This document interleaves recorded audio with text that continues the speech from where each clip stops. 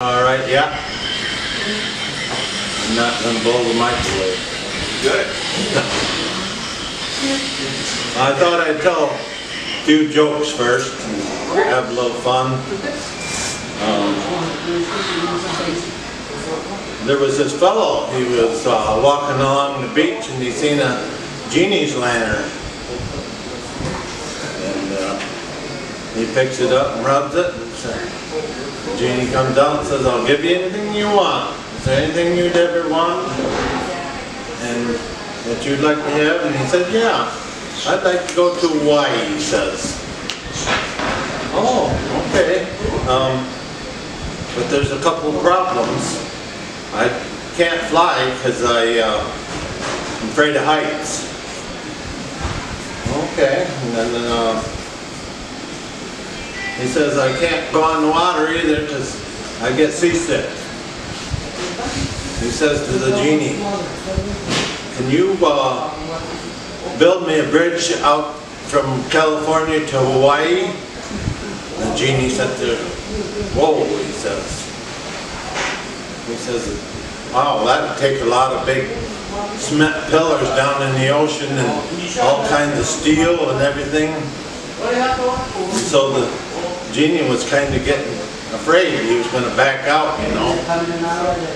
He says, "Is there anything else you'd really like to have?"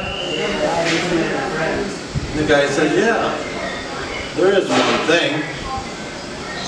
I would like to be able to understand my wife." And the genie said, "Whoa, whoa, how many lanes you want in that highway out to Hawaii?" He said. The moral to that story is, even the genie magic can't deal with the relationship between a man and a woman. Only the Lord can do that.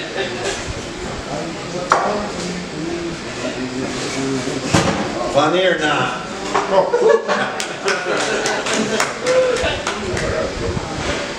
It has to be true in my book, but anyway. Let's see, I got other ones. This is one the guy told me at the restaurant one time. It's not too much, but it's kind of funny. This guy was out racing around the country in his car going real fast, and the sheriff come after him. And running down, stopped him. And the sheriff said, "What do you think you're doing anyway?" "Just having some fun." "Oh, who owns this car anyway?" He says, "Nancy owns it." "Nancy? Who's Nancy?" "My Nancy."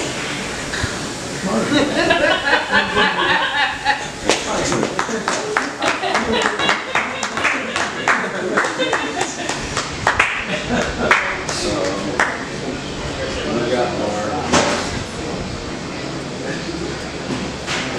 Well, you know this one. This is an old one. What do you get when you cross the rhino with the elephant? Elephant with a rhino. Somebody knows that one, I'm sure. What do you get when you cross the elephant with a rhino? Rhino. Yeah, right. Did you figure that out, or you heard it before? I've heard that. I've never heard. That's a great one, though. Oh, let me see. Oh, I made one up myself the other day.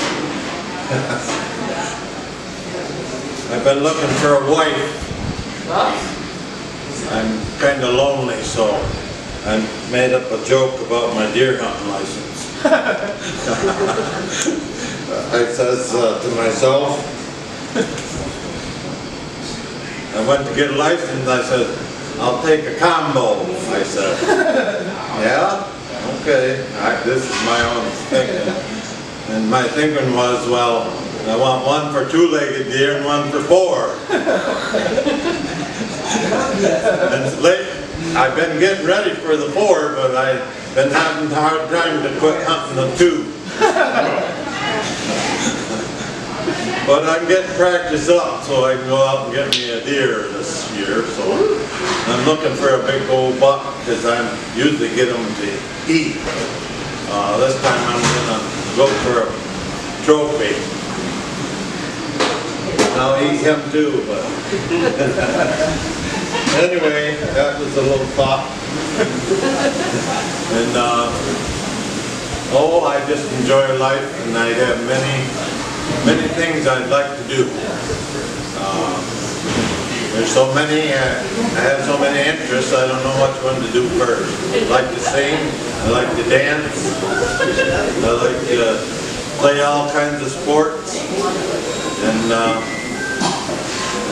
there's just no end. I like to swim, and get exercise swimming and riding bike.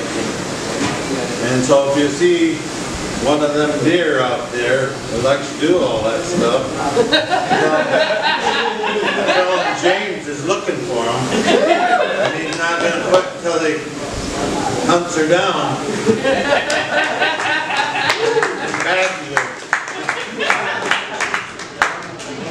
Anyway,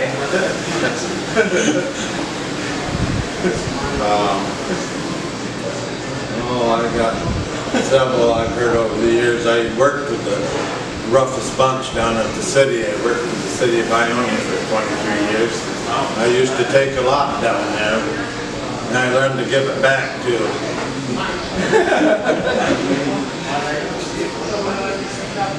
This is not so good. I probably shouldn't be. I used to, the guy was a complete joker. He was joking all the time. And I think I got post-traumatic stress syndrome from it. Because it was all the time joking. And I had to learn to give it back. One time this is kind of silly, but one time we come out of the restroom into the break room, and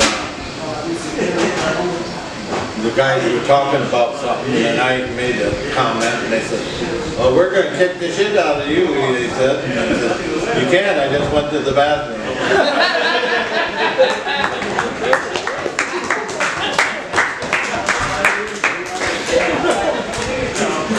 That's kind of, you know, but I heard everything,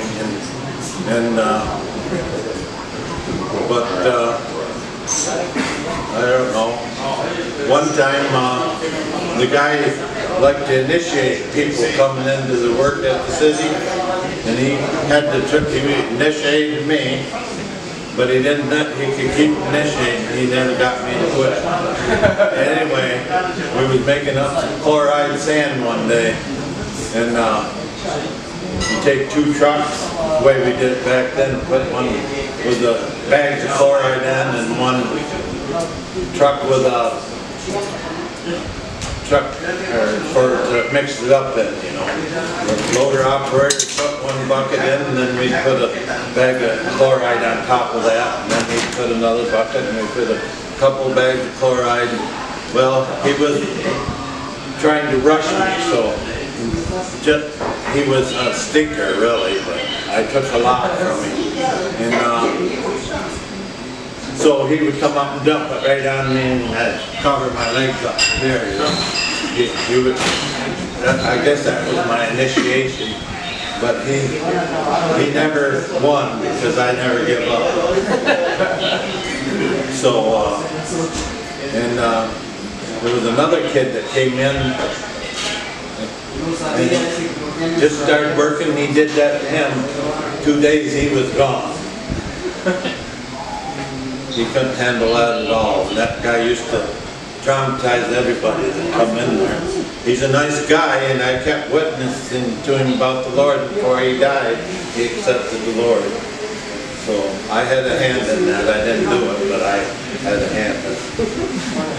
But anyway, that's a little bit about Ionia.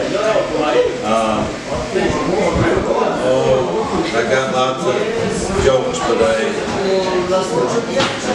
should have wrote them down. I just thought about doing them, coming down. Well, I want to sing a little. I have a faith in Jesus, so I'm going to sing some hymns, or just go through some songs that I sang many of. It's begin. Now let's see. This is the day that the Lord hath made. The Lord hath made. We will rejoice and be glad in it, and be glad in it. This is the day that the Lord hath made. I will rejoice and be glad in it. This is the day that the Lord hath made. And I think that one just goes, but anyway, there's many others. I've sang them all my life, and I've studied the Bible all my life in Sunday school class. I never read the Bible all the way through, but I did, because we studied all the way through the Bible in Sunday school in a year, every year. And I've been doing that for about 40 years or 6 years, so I know the Bible pretty good. And I don't want to be out there hitting you over the head with it, but I know it and I believe it. There's no telling me any different. I know who controls everything. So our government can do what they want. They can be nasty to people and make us poor